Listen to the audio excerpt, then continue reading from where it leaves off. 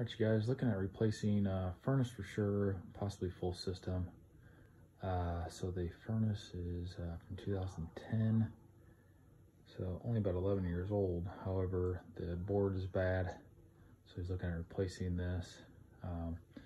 The return drop is 12 by 24, and we got a 1-inch filter here, so we need to look at redoing this. So we're gonna put a patch on here and then recut this in. We can probably just go 10 by 25. That will give us room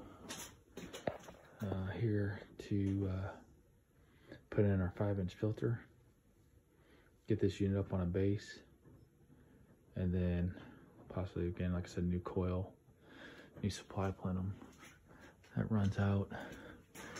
Line set continues on through here. This ductwork is part of it as well. Comes back 90s over and catches here, and then we go this way, which that looks like it runs over and comes all the way across. Runs down to the end. And then the